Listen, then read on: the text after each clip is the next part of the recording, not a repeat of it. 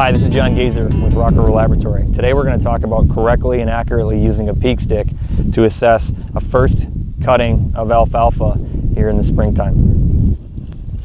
You see in my hand I have both a 1 square foot dimension set of rulers together that we're going to use to find a representative spot in the field. And then I also have our PEAQ stick, which has 4 different sides to it. One side very similar to a yardstick with inches 0 to 36, and then 3 other sides that correspond to relative forage quality ratings at bloom, bud, and vegetative stage, which we'll talk about in a minute.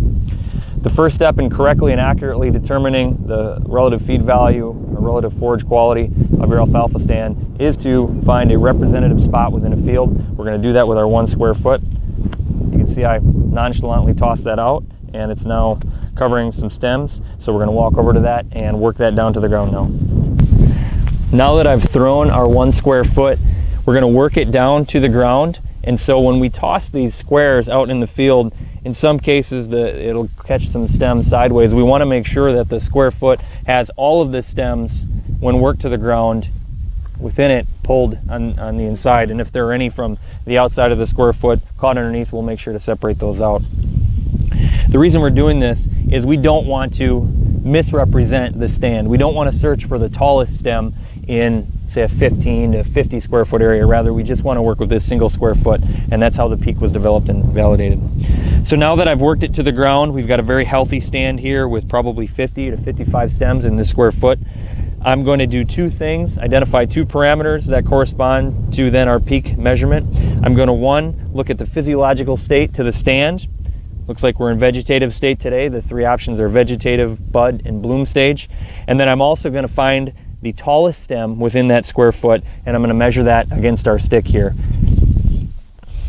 So I've found the tallest stem in the square foot, the representative area, and I'm going to stretch that out now against the inches side of our PEAQ stick, and ensuring that the PEAQ stick is on the ground, match the stem up against the side.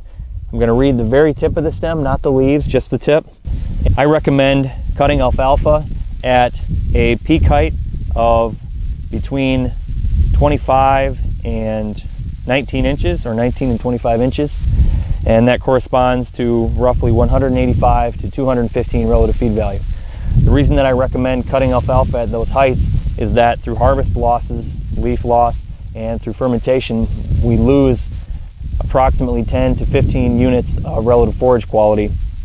And so if we harvest at 185 relative feed value, then we would have a resulting 160 relative forage quality or relative feed value in the silo. So I've just made, in the last 2 minutes, just 1 PEAQ stick measure. I'm going to recommend for every 10 acres of alfalfa field to make a PEAQ stick measure. So in this field, for example, we have 40 acres. We're going to want to have at least 4 PEAQ stick measurements to represent this field accurately, if not 5 or 6. We're working with a pure alfalfa stand today. If there's grass in the alfalfa, the PEAQ won't necessarily be accurate, and I'd recommend scissor clipping. Often the question comes as well, okay, now today we have 225 relative feed value here standing in the field. When should we cut?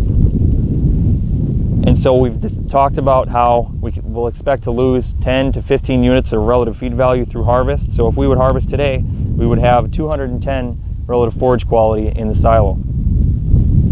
That's probably a little bit too high quality. We could probably gain a little bit more yield. And so understanding that we lose roughly 5 points of relative forage quality each day, we can probably cut this field in 3 days, because the difference between 225 and 210, which would be the higher end of where I'd recommend 15 divided by 5, would be 3 days.